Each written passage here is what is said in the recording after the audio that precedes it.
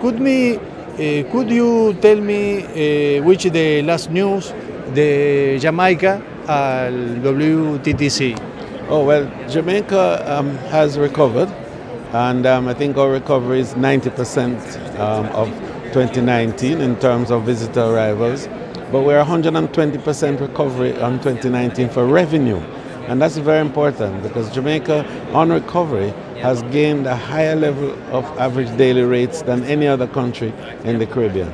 And that's a big statement because what it does is to say that our recovery has been recognized by the global community as being one that offers a safe, secure, and seamless vacation. And that's why they come.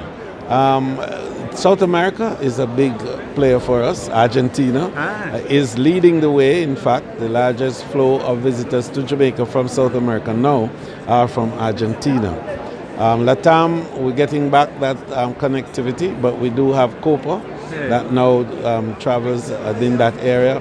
And we're making connectivities also through Arajet, which is a new airline that's coming to us from the Dominican Republic with back-end connections into South America. So slowly we're bringing back the South America market, and we're excited about that. But the US is very strong for us, and so is the United Kingdom and Canada and Europe. Now I'm here in the Middle East because we want to bring this new market into the Caribbean.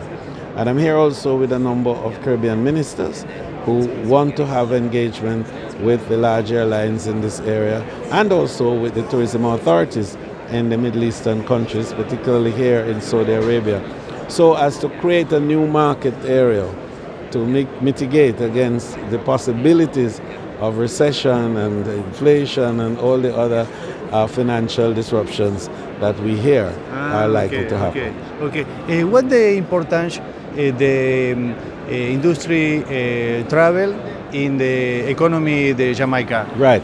So tourism and travel represents some 10% of the GDP of Jamaica up to 2019. Now, I think that because the recovery has been driven so much by tourism, the new analysis will show that tourism has a stronger direct impact on the economy. But the indirect impact is some 30%. So the truth is that 1 in 5 of all the jobs in Jamaica are driven by tourism. Okay. Congratulations. The Reggae Sun Fest in Montego Bay is beautiful. Oh, thank you. And I look forward to seeing you at the next Reggae Sun Fest in 2023. Come on down to Montego Bay and bring all of South America with you. Okay. Thank you.